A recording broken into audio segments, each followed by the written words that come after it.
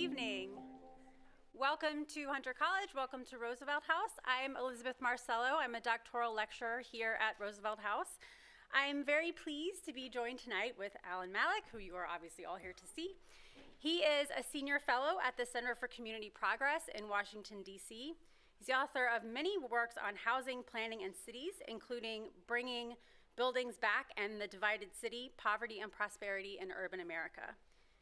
He has served as Director of Housing and Economic Development for Trenton, New Jersey, as a visiting scholar at the Federal Reserve Bank of Philadelphia, and as a non-resident senior fellow at the Brookings Institution. So please join me in welcoming Alan Mallach.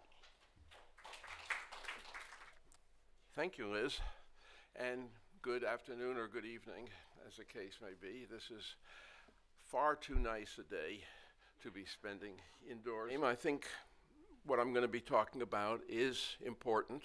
Hopefully, you'll find it interesting and challenging and will provoke some thoughts on your part. So without further ado, I'm going to talk about smaller cities in a shrinking world. I'm going to start out by talking very globally about what I believe is likely to happen over the next few decades, and then how this is likely to affect cities. And just a spoiler, not good.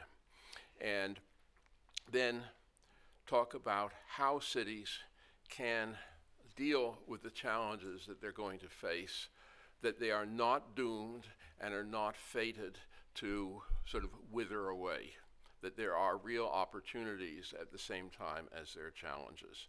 So first, to go a little bit of history. Many of you look like you might remember this book. 1969, a man named Paul Ehrlich published The Population Bomb, in which he argued that the world was already vastly overpopulated. It was no longer able to feed the population. Millions, if not hundreds of millions of people would starve within the next decade, and that the only way to address this was through a massive effort of population control, including coercion if necessary. Well, short answer is he was wrong.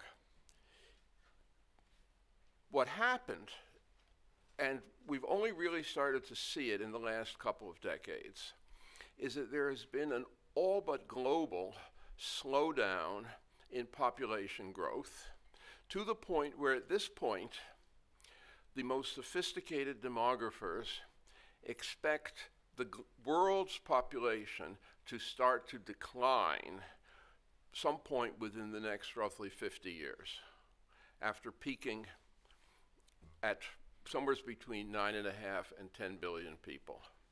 It will then start to go down. In fact, if we look at the world generally, countries fall into four basic patterns.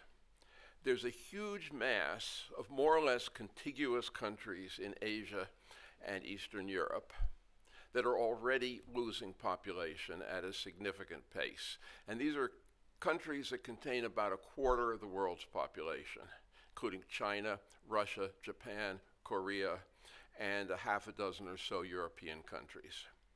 There's a second tier, which includes Western Europe and pretty much all of the Anglophone countries, United States, Canada, Australia, and so forth, which are basically in negative growth in terms of the demographic change, meaning the birth-death ratio, but to the extent that they take in immigrants, may continue to grow for some time yet.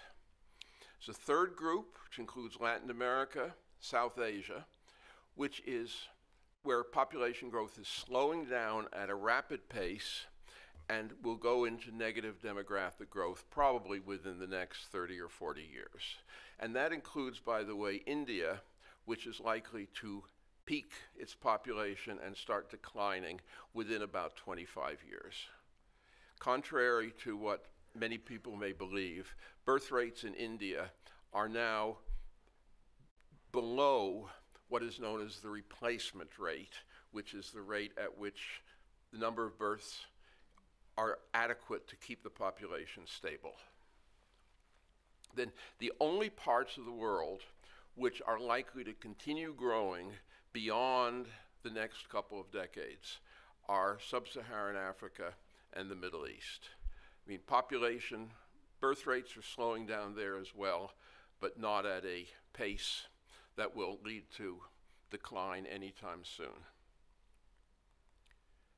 So it's important to stress this is not just about the global north, the developed countries like the United States, Europe, Japan. It's a global phenomenon. And the United States is very much in the same boat. And this is, a reasonable projection of the United States' population suggests that within the next, 5 to 10 years, we will go into negative growth demographically in terms of having more deaths than births. And at that point, growth will only exist to the extent that we have immigration. And if immigration continues at the average rate of the last few decades, then we will still go into negative growth, but it'll be pushed back by 15 or 20 years. Now, the thing about all of this, and I want to stress this, because if you're interested in this stuff and you read the magazines and the blogs and the websites and so forth, you will realize that there is a constant stream of stuff from the United States, Japan, Europe, and so forth about how we have to do X or Y to reverse this trend and have more babies and increase the birth rate. And all of that stuff is basically, to use a technical term, nonsense. The thing is, at this point, we have data on just about every possible intervention in multiple different cultures and countries over many decades. And one thing that seems to be a constant, if you have 4 things happening, greater prosperity, greater urbanization, access to contraception, and perhaps most importantly, women's access to education and job opportunity. If you have these 4 things coming together, as you do in almost every country that is a developed nation and many that are moving in that direction, birth rates go below the replacement rate. Now, you can do a lot of things which are probably good things, like providing free or subsidized childcare, extended parental leaves, family allowances. These are good things for society. But as far as affecting the birth rate, the effect is at most a small blip. France spends 4% of its GNP on measures to try to increase births. The birth rate in France, the fertility rate in France is 1.8, which is well below the 2.1 needed for replacement. Now, it's possible if they didn't do all the things they did, it might be 1.5 or 1.6, but it's not enough. So I'm talking about something that seems to be hardwired. Now, that's the beginning of it. Now, the second thing is that as birth rates slow down, population distributions change. At this point, the country that's furthest along in this process, which is Japan, 30% of the country's population is over 65. In the United States, we've gone from 5% during the 1950s to 17 or 18% now. We will be in the mid-20s in a couple of decades. The growth of the population is going to be concentrated in older people. Elders rule. But this is not, in many respects, this changes the whole dynamics of a society. You have a smaller working population, far smaller number of children coming up, and a large elderly population who have different needs, different consumption patterns, and so forth. So that's the first part, the demographic change. The second part, of course, which is a wild card, is what happens with migration. So if the United States decided tomorrow that it would admit, if not everybody who wanted to come to the United States, a significant number of them, we could continue to grow our population indefinitely. Politically, that's not very likely. But the other thing to know is that there's also internal migration that goes on. If you look at the United States, for example, all of the brown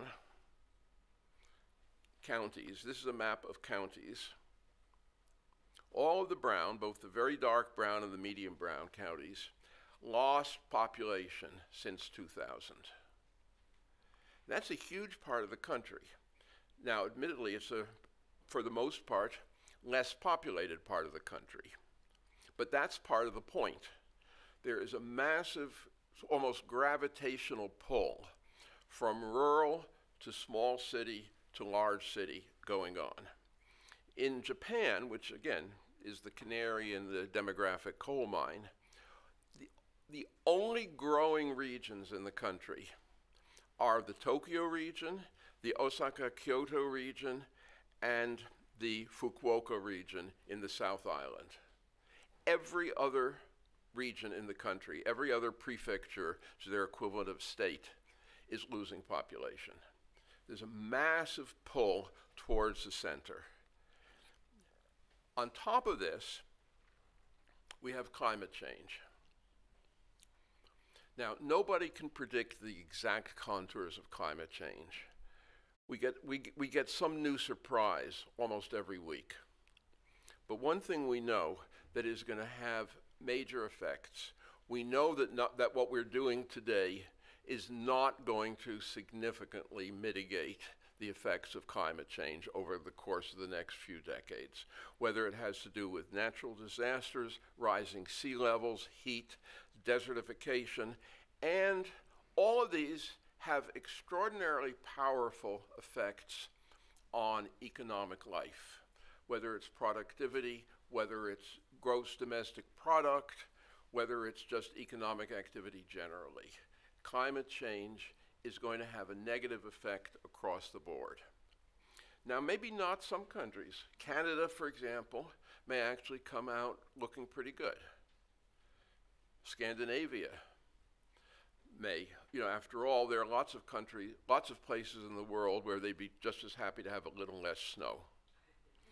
But overall, climate change is going to have a negative effect on economic life, on social life. And this is compounded with two other things that are extremely unsettling. The first is the seeming collapse of the semi-stable, you might say, global order that has existed in the world for the past close to 100, at least since the end of World War II, and the fragmentation of new blocks forming, shifting, changing in ways that are hard to predict, but ultimately extremely problematical. The second part, which goes along with this, is deglobalization. I mean, globalization is a complicated phenomenon that has its advocates and its detractors, its pros and its cons. And last thing I want to do is get into a discussion of the pros and cons of globalization. But it has provided the framework for economic life in the world for at least the last 40 years, if not longer. And it's clearly disintegrating. And ironically, one of the major actors in the process of deglobalization is the United States of America currently.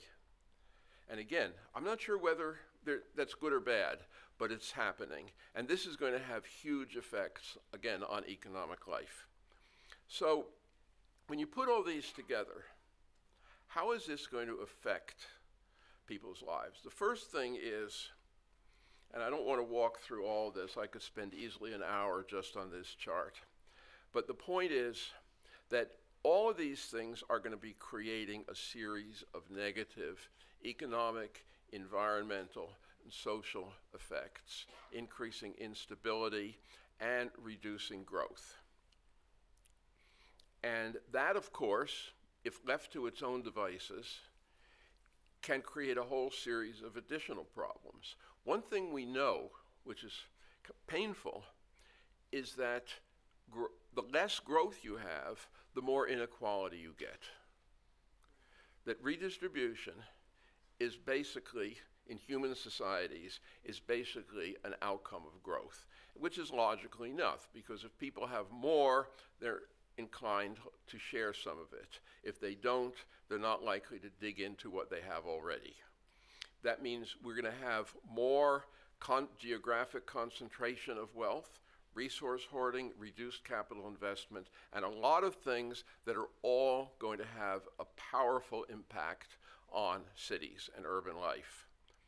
And again, the ones that are going to be hit hardest are the smaller cities, the peripheral cities, the cities that are already essentially, you might call them pawns in the globalized economy. New York will probably do fairly well. New York will glom onto a larger and larger share of the national and international resource base. But peripheral cities will not. And one of my favorite examples is a city called Peoria, Illinois, which epitomizes this. Peoria is a fairly prosperous, small industrial city in central Illinois. Its economy is totally dependent on a cluster of Caterpillar factories, which are, of course, an export industry, totally dependent in turn on a global market for the product. If that market disappears, or if Caterpillar decides that they can make their stuff somewhat less expensive, say in Luanda or Asunción, they're going to go. At the same time, Peoria is surrounded by hundreds of square miles of some of the best farmland in the United States. With the exception of a couple of hobby farms, every square inch of that land is being used to grow corn and soybeans for a global market. At the same time, everything Peorians eat is imported from the global market. Peoria is a total captive to globalization. And there are hundreds of cities like this in the United States. And now, if, as in the case of Peoria, you have the assets of this productive farmland and the Caterpillar factories and so forth, you can actually thrive up to a point from globalization. Peoria is not wealthy, but it's not poor. But it's totally at the mercy of what happens elsewhere. It has no control over its future, and for the reasons that I've discussed, its future, unless it starts rethinking its basic business model, you might say, its future is fairly grim. Because one thing which is inevitable, I mean, the United States has dozens, if not hundreds, of shrinking cities already, even though national population has grown. As national population growth slows down, there are going to be more and more shrinking cities in this country, as there already are. If you look at countries like Japan, Bulgaria, Romania, and so forth, the vast majority of cities in these countries are already losing population. So we're headed in that direction. And the reason this matters is that shrinkage is not just a number. It has effects on the economic, demographic, fiscal, and environmental character of the community. There's less economic activity, disinvestment, lower property values, greater poverty, vacant buildings, vacant land, excess infrastructure, fewer tax revenues, etc. All of these work against shrinking cities under the current business model. And as we all know, cities, whether we're talking about small cities like Johnstown, Pennsylvania, or Gary, Indiana, or large cities like Cleveland or Detroit, shrinking. It's not the only thing that's a challenge in these cities, but it's a major force in terms of creating the difficulties that these cities are facing. And again, this could expand.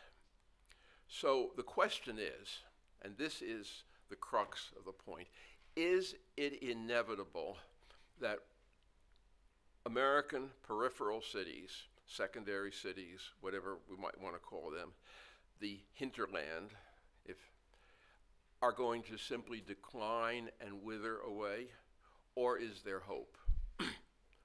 And I believe there's hope.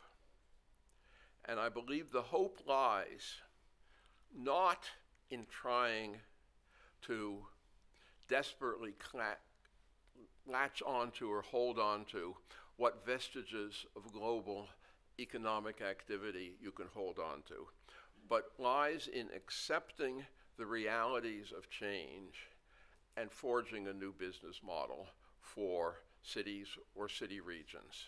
And I'd like to talk just a few minutes about what I think that model might look like, because I call it networked localism. And the reason I came up with that term was that essentially I think the crux of urban futures outside the megacities and so forth lies in developing economies and societies that are much more integrated at the local level and less dependent on the global economy.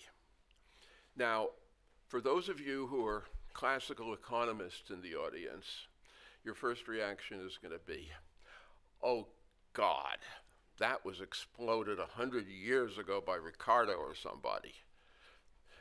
Well, first thing is we're dealing with a different environment.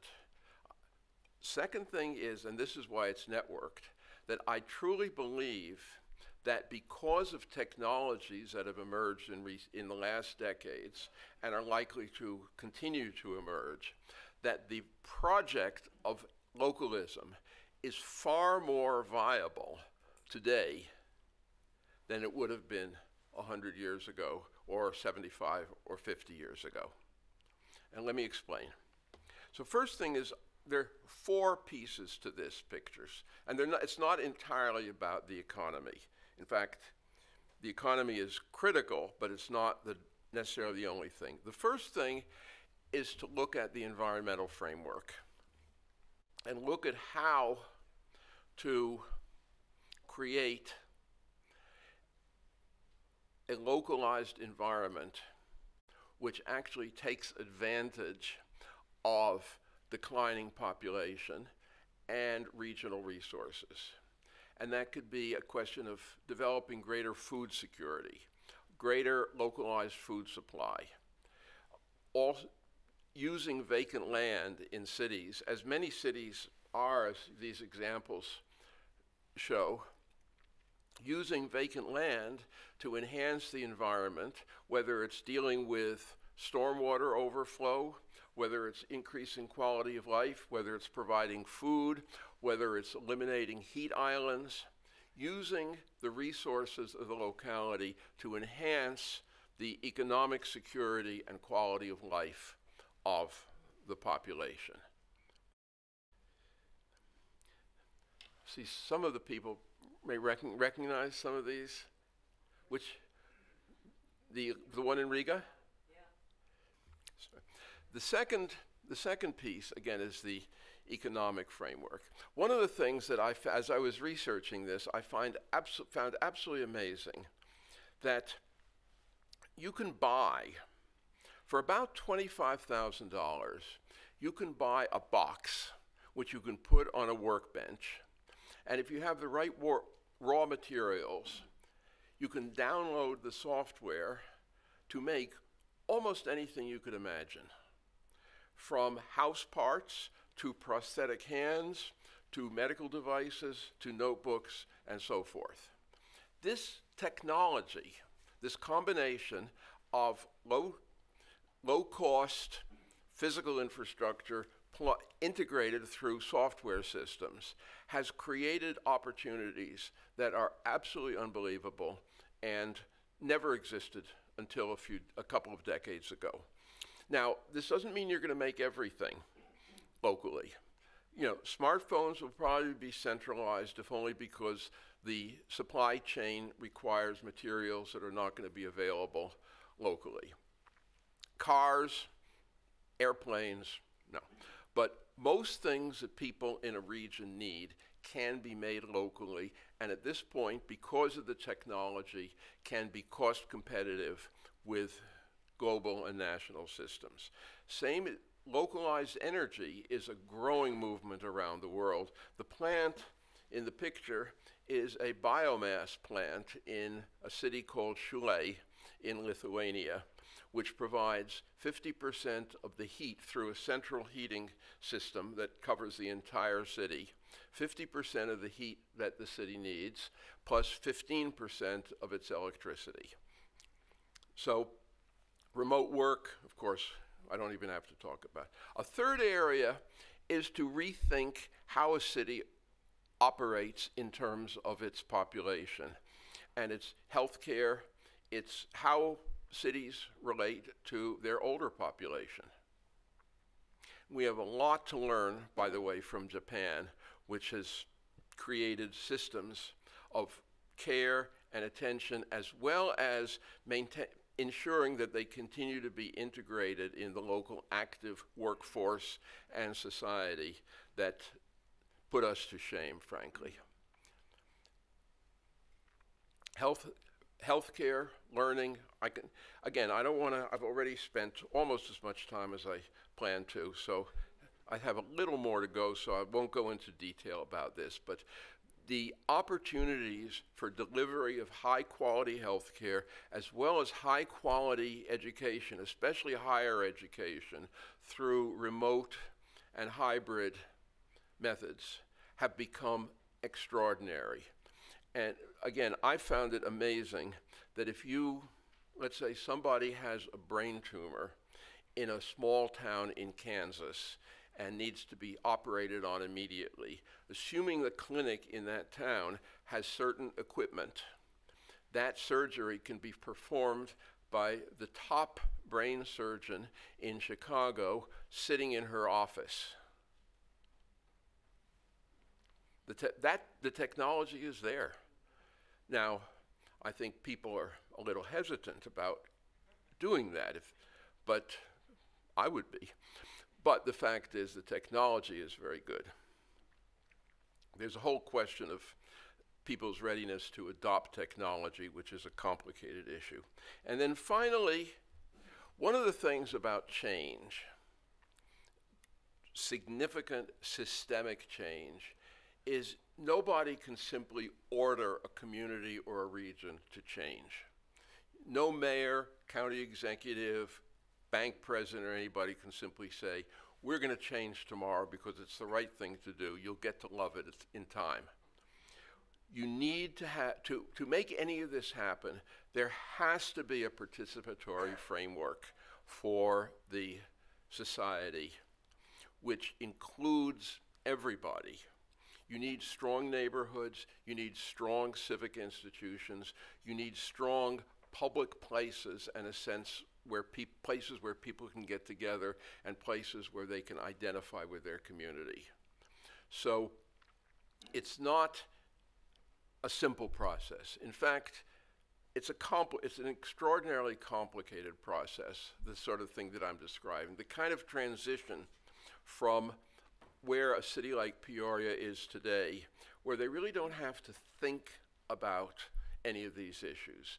People go to work at Caterpillar, the tankers come by to pick up the soybeans, life goes on. It's a difficult and traumatic change. And the question is, I think the biggest question is, can we get there? And I think there are a lot of challenges on the way. I think people are not happy with their existing conditions, and in some respects that's a starting point, but that's a very inadequate starting point. The will to change is needed, and then we've got to overcome a lot of things to get there. But I believe that it's possible. I also believe, and I hope that other people will agree, that if you want to change, the point at which you should start thinking about change is not the point where the crisis is already upon you. It's before the crisis is upon you, which means basically now. So with that thought, I will leave you, and hopefully we'll have a good discussion. Thank you.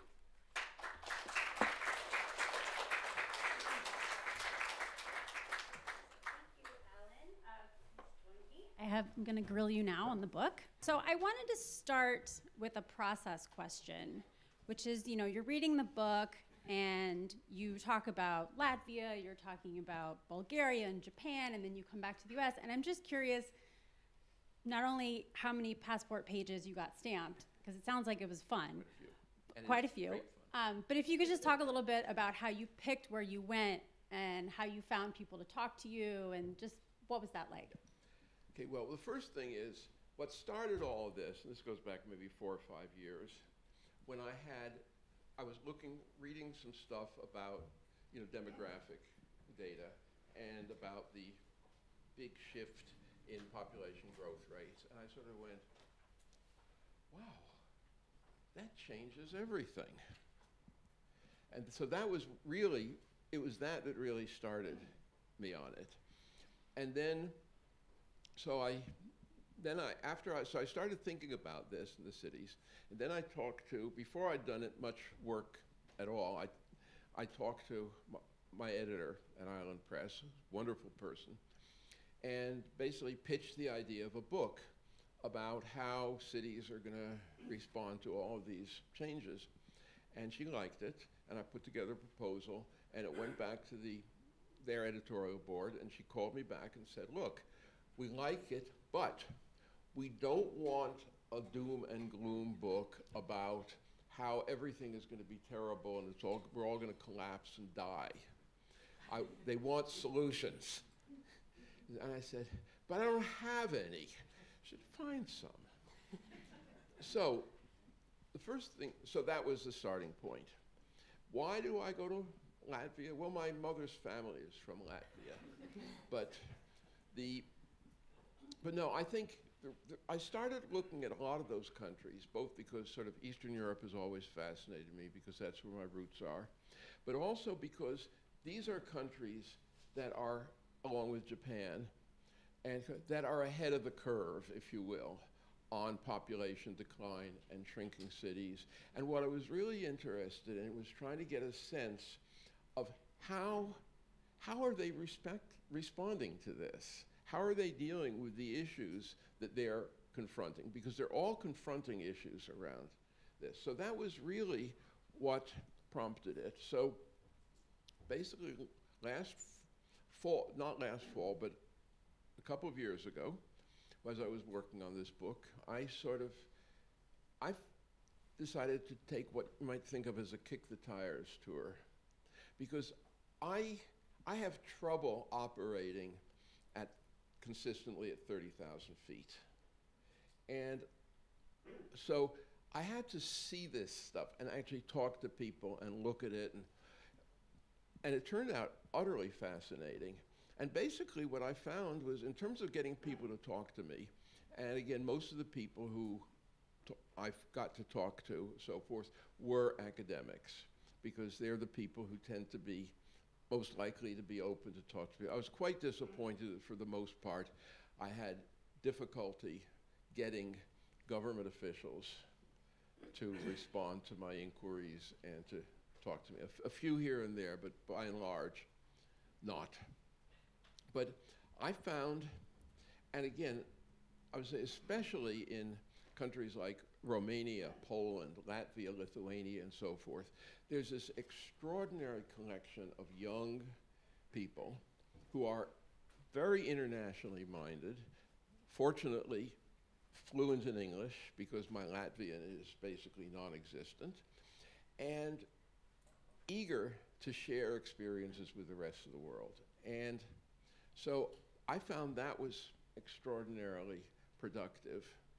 And then then basically I just sort of slurped up information. And I hope the book doesn't come across as too much of a travelogue. No, not at all. But I do think that having those, trying to give a sense of what these places are like and what they're trying to do adds a lot to the book. Yeah, so I think it's interesting that you said people in government were not so forthcoming or willing to talk to you. And I want to bring us back to this idea that we were actually talking about before the talk tonight, is you talk about shrinkage in the context of capitalism and the constant pursuit of economic growth. And then you say that, you put up these slides about change and how we need to think about changing and that no one can make people change. But since we're at a public policy institute, I want to talk about institutions, right? So it's interesting that government officials were kind of about talking, but how can we start to get people within institutions to understand what's going on and think about change, specifically thinking about, people within institutions and, in New York, we have all these institutions devoted to economic development. So what does that change look like? It's a fundamentally different mindset. I mean, we have become, and we think of it as distinctively American, but it really isn't. It goes way beyond the United States, fixated on growth. We see growth as a solution to our problems. We see growth as something that's almost an unquestioned good thing, capital G, capital T. And it's, and I want to make it clear, I'm not in some deep-set way anti-growth and saying this is a bad thing. I'm saying we have to get over it because it's going to go away. There are too many things going on in the world, too many trends going on that are going to work against it over the coming decades. We have to learn to live without it. And this is a fundamental change in mindset. And it's very hard, if you look at a city like Peoria, for example. Now, I don't know any of the local officials there, any of the people there, but I can imagine that if you went to them and said, this is the time where you should start thinking about how to make Peoria viable and healthy without Caterpillar,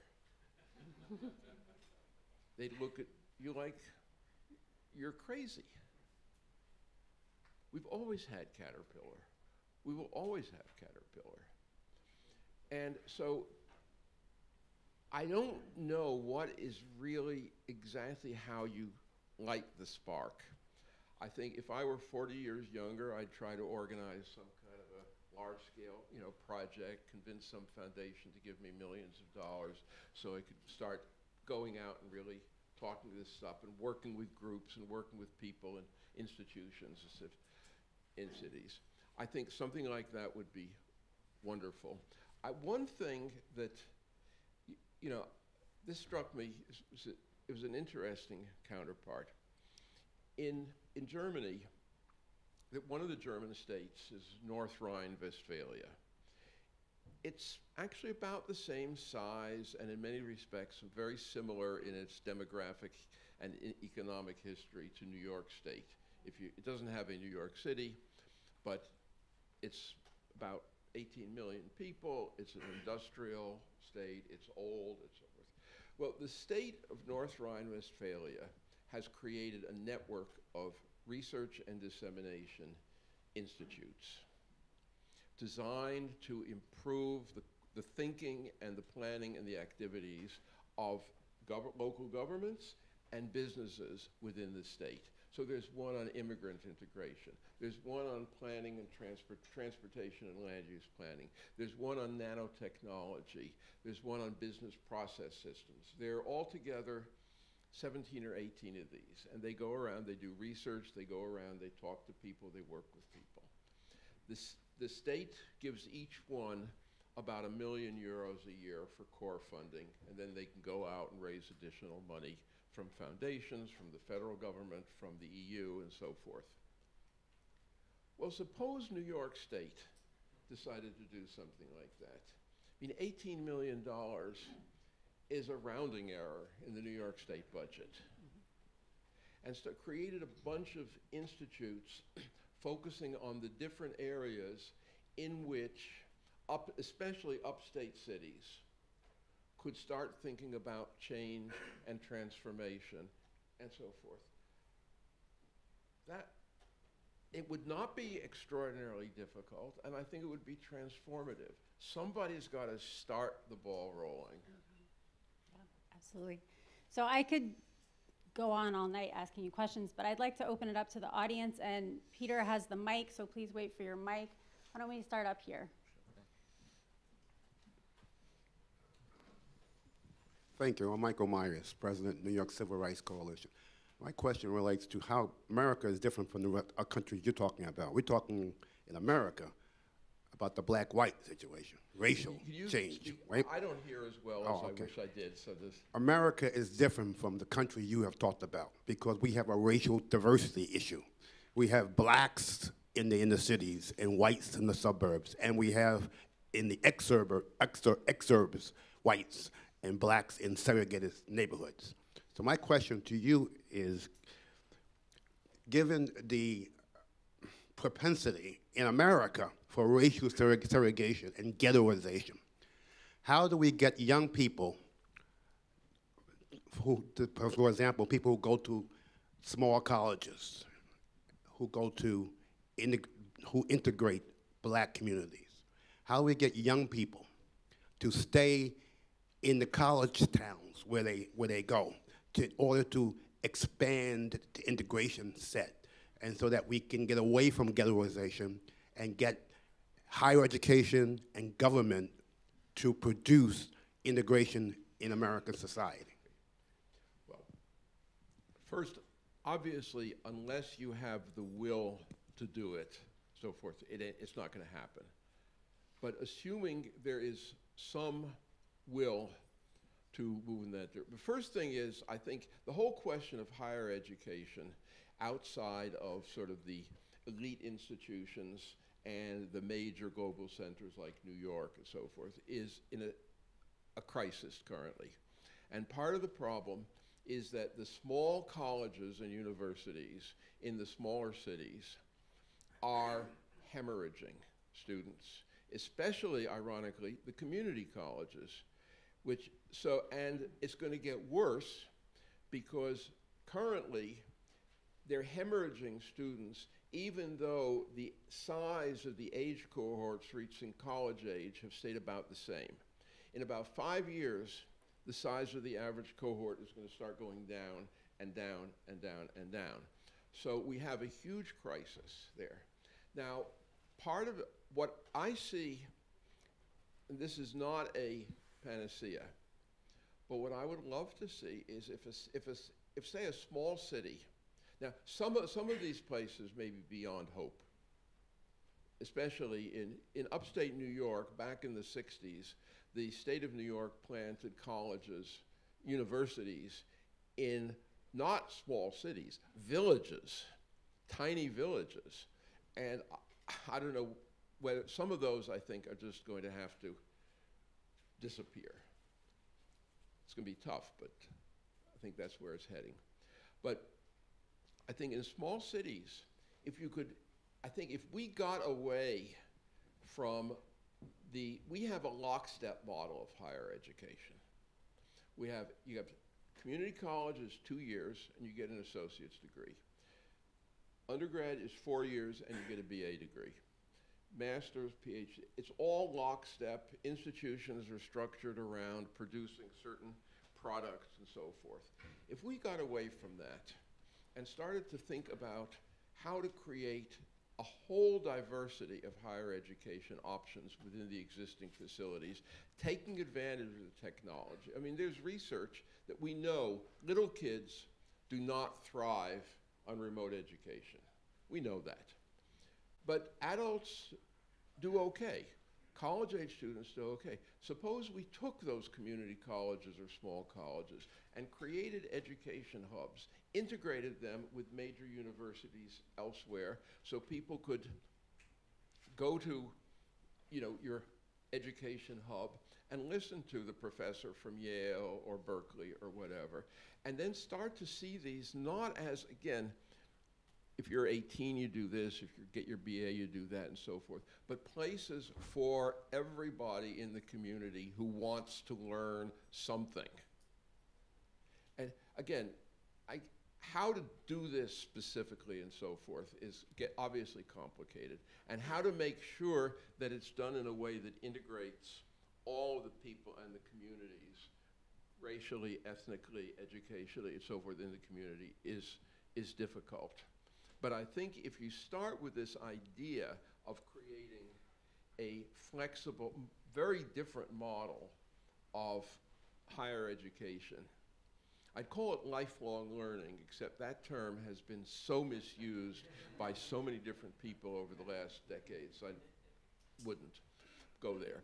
But if we can create a different model, I think that creates the opportunity for people who want to see, you know, integration and people coming together in a community to actually do so, which the current model doesn't. Gentleman here. I'd like to shine a light on two areas, if I could. The first one is, there's a fellow named Vinoy. He's the founder of Sun Microsystems.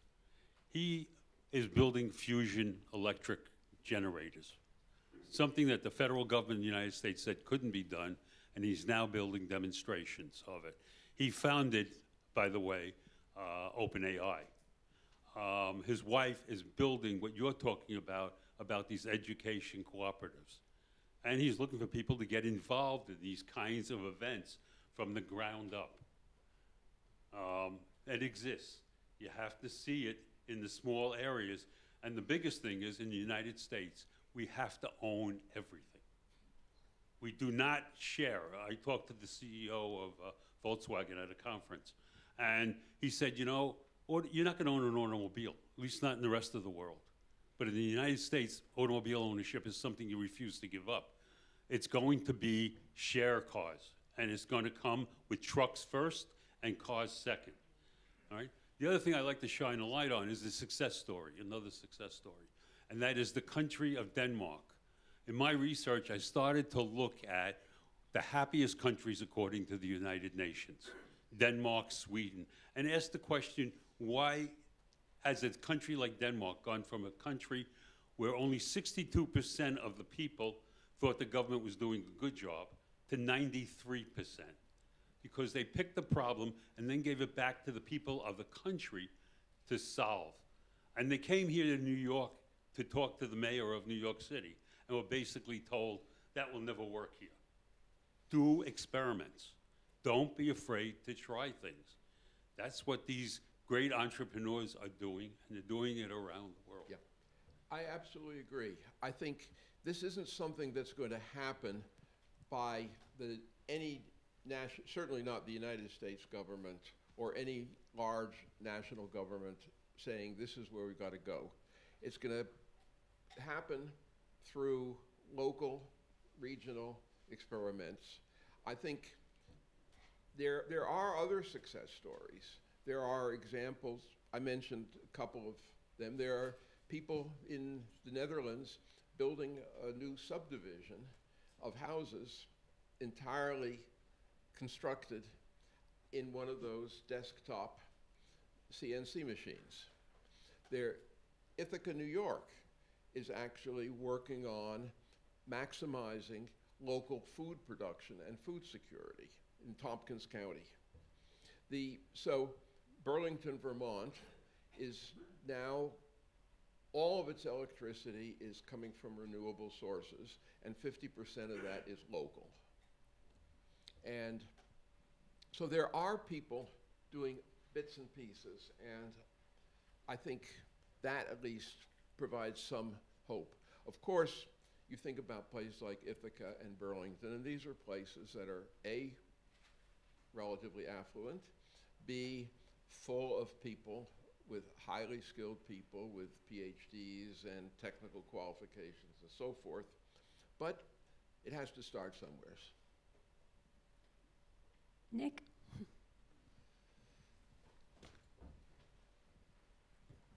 Thank you, Alan. Thank you, Liz. I want to probe a little bit about the institutional question, Liz, that you were getting at earlier.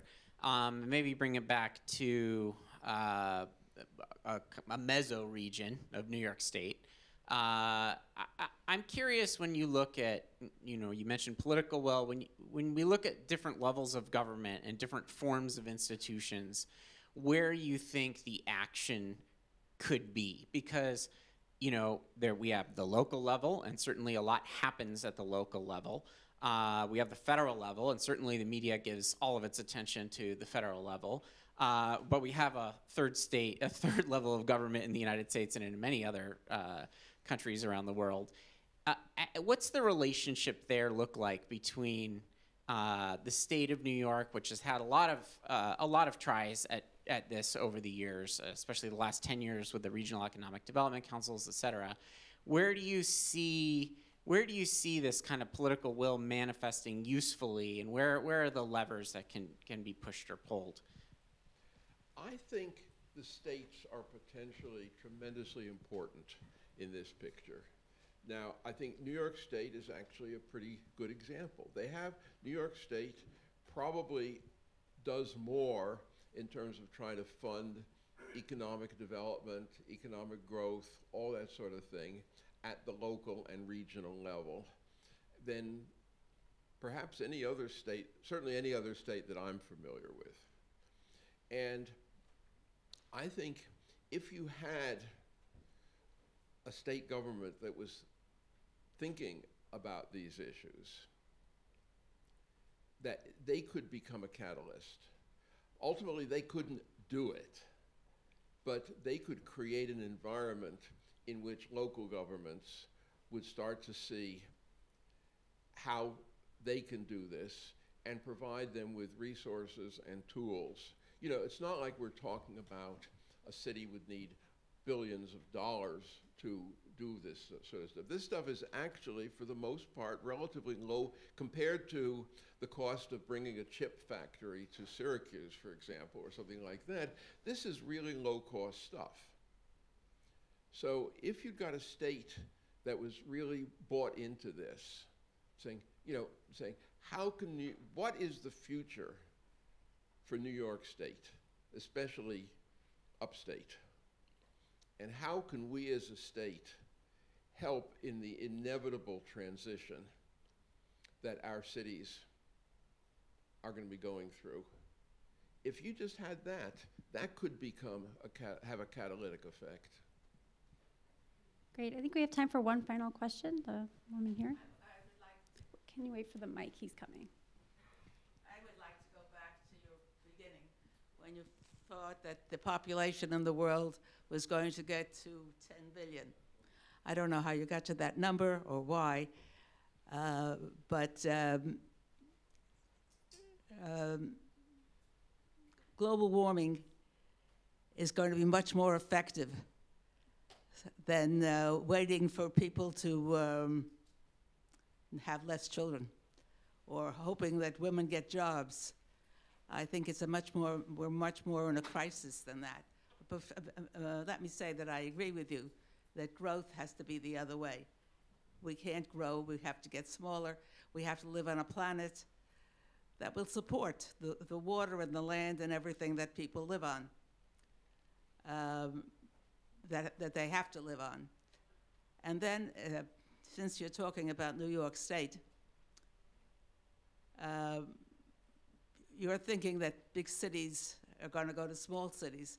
But in New York State, in here, it's just the opposite. Everything that happens, any kind of growth, any reason, is always that New York City has to be bigger.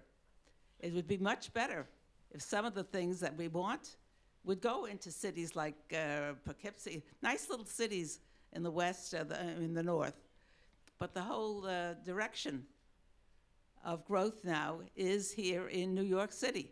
Mm-hmm. And It's like the opposite of what you want. But even more serious than that is that I feel that you think that the cities will get smaller. If you haven't got a population control, if you haven't got some idea about it, the parts of the world that are having too many children are sending the immigrants here. And so we're getting, again, we're not getting a smaller country, we're not getting to the conditions of lower growth. It's getting bigger. It's getting more warlike too. Yeah. First, I mean, there are reasons why New York City is growing.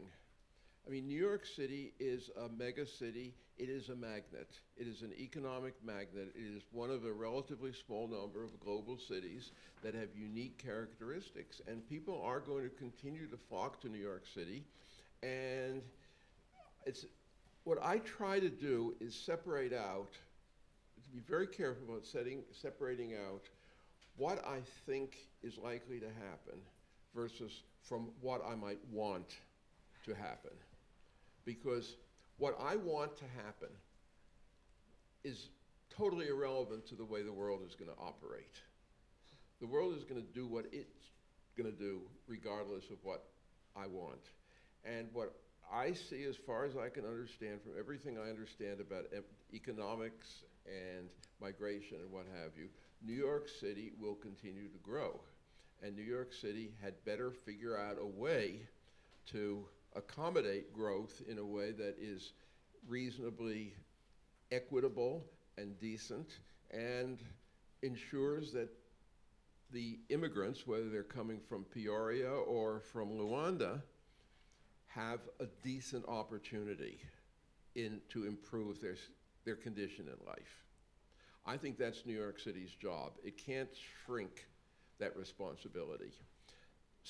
Now, a certain number of people will undoubtedly move to Poughkeepsie and have been moving to Poughkeepsie and Kingston and so forth, taking advantage of the fact that they only have to be in New York City 2 or 3 days a week and so forth. And that's good for Kingston and Poughkeepsie.